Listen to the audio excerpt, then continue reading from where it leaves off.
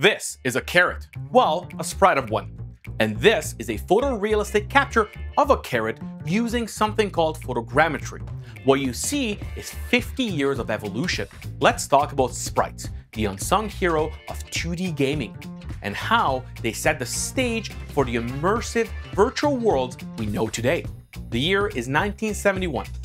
Video games were just blinking rectangles at this time, yet something revolutionary was already brewing. A year before Pong stole the spotlight, computer space used analog circuitry to create its visuals. Fast forward to 1974, the Atari's arcade game Tank brought us one of the earliest examples of hardware-supported sprites. Finally, characters and objects could move independently of the background. And by the 1980s, sprites leveled up. Advancements in hardware meant they were now colorful, animated, and full of personalities. Think of Pac-Man. Those ghosts, they weren't just enemies, they had their quirks and their moods and even their charm. And Super Mario Bros., it went even further, using sprite sheets, which is a collection of tiny images played one after another to create fluid animation, like Mario's now iconic jump. At this point, every sprite was hand-drawn, painstakingly crafted pixel by pixel. But then the 90s rolled in, and sprites took another leap. They weren't just art anymore, they started to look like real life. Prince of Persia or Mortal Kombat turned actual footage of actors into sprites, making it feel like a video inside of a game. It was a game changer.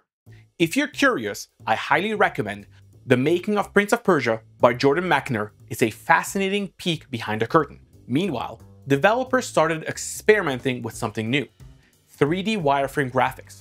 Instead of filling in objects, they drew only their outlines, like a skeleton or blueprint. It was a bold step, but those outlines lacked one thing that makes an object look real: the middle parts. And what are those middle parts? They are the building block of every 3D game you've ever played. The greatest graphical invention since sliced bread. Polygons are flat, two-dimensional shapes made up of straight edges, and they act as the foundational piece used to construct 3D models in computer graphics. They come in a few flavors. Triangles. They are polygons with 3 vertices and 3 edges. Triangles are the most stable and efficient type of polygon for rendering. Quads are polygons with 4 vertices and 4 edges. Quads are easier to manipulate during modeling, especially for creating smooth surfaces, often converted into triangles for rendering in game engines. There are also n-gons, convex polygons, concave polygons, and procedural polygons. If you know about these, feel free to jump into the comments and explain this stuff. So, polygons by themselves, yeah, they're a little plain. Outside of their shape, there's not much going on. But think about this. Have you ever gotten a Christmas present wrapped so perfectly that you could already tell what was underneath? Like, you see a box and think, ooh, a PlayStation, and then surprise shoes, or maybe a bottle of Corona, or even the unmistakable outline of a bike. Well, that's basically texture mapping. It's like wrapping a 3D object in color, shading, and even some grime to make it look like something real. The walls in Uncharted? Wrapped. The table in Mafia 2? Also wrapped. Texture mapping is how this happens. It's the process of taking 2D images and applying it to a surface of a 3D model, adding color, detail, or patterns that make it instantly recognizable. Back in the 2000s, when the PS2 hit the scene, it could render around 5 million triangles per second.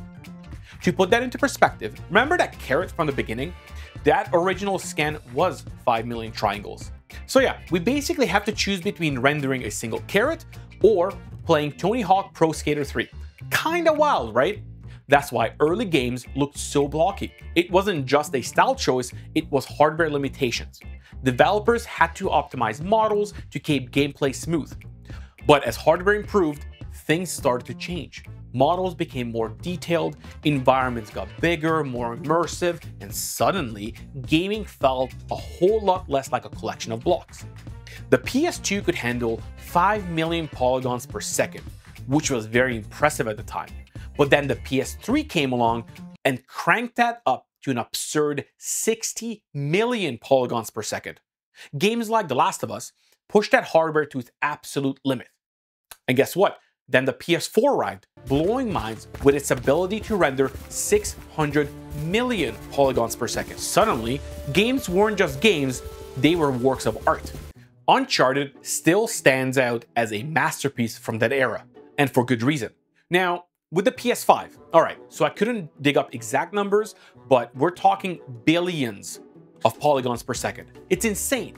And with hardware this powerful, artists and developers have been able to create models and environments that look more realistic and detailed than ever before. And that brings us to one of the most fascinating technologies out there. So I work in the imaging space, you know, cameras, lights, action, and all that good stuff. And the fact that we can take cameras into the real world and snap a bunch of photos that turn them into 3D models, honestly, if that's not cool, I do not know what is. This is called photogrammetry. Photogrammetry is the process that creates highly detailed 3D models by capturing multiple overlapping photos of an object or environment. These images are processed using specialized software to generate a digital 3D representation. Oh, and by the way, there's an entire industry built around this.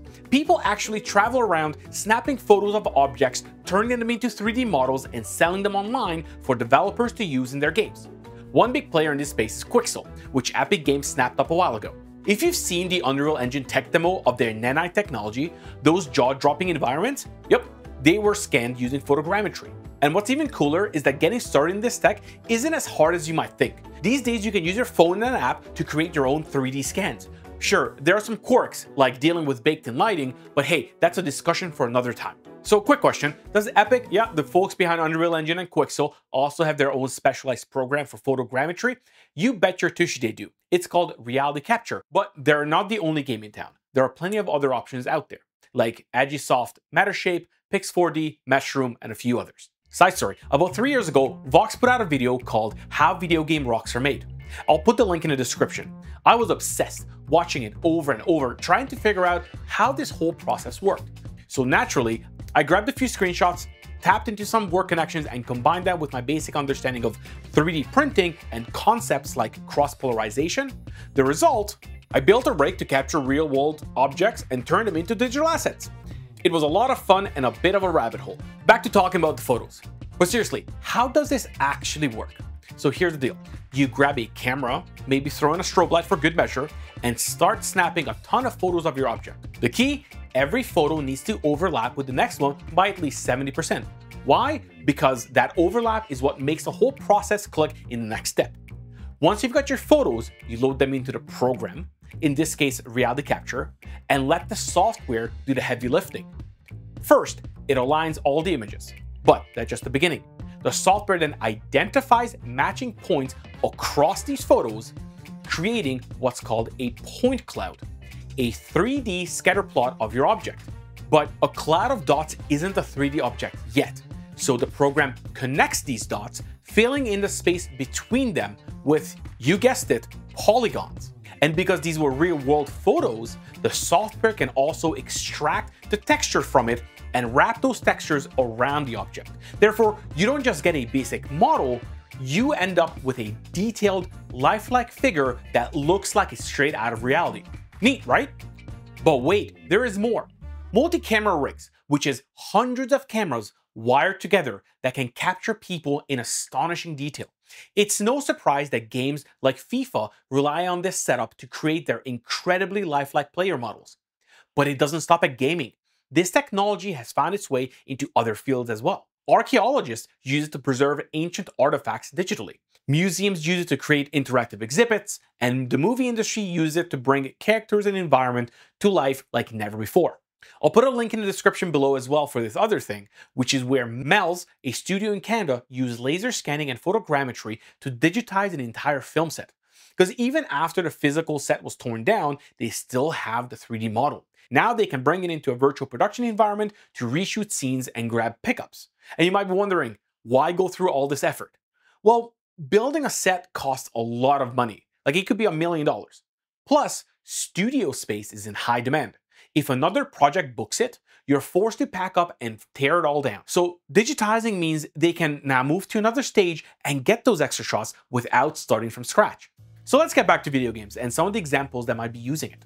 Vanishing of Ethan Carter was a pioneer at using photogrammetry on a large scale for open environments. The developers captured real-world elements such as rocks, buildings, and landscapes using high-resolution cameras to recreate the Polish Carcanoes and mountains. Star Wars Battlefront, DICE uses photogrammetry extensively to recreate props, costumes, and weapons from the original Star Wars films. By scanning physical assets from Lucasfilm archives, they achieved a level of authenticity that brought the iconic universe to life. They also probably scanned a couple of rocks. In Call of Duty Modern Warfare, Infinity Ward employed photogrammetry to recreate lifelike environments and props, including destroyed vehicles, weapons, and urban settings, and most likely some rocks. Red Dead Redemption 2 Rockstar Games used photogrammetry to craft one of the most visually stunning open world games ever made. Scanning these rocks resulted in an immense recreation of the American frontier. Turn 10 Studios for Forza Motorsports uses photogrammetry and LiDAR to scan iconic racetracks with incredible accuracy.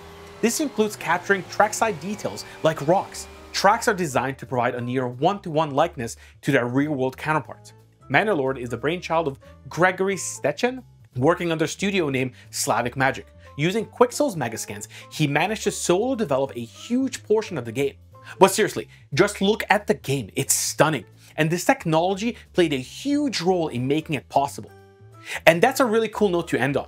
These kind of tools allow small teams and even sole developers the ability to skip months of handcrafted assets and focus on bringing their vision to life. Okay, bye.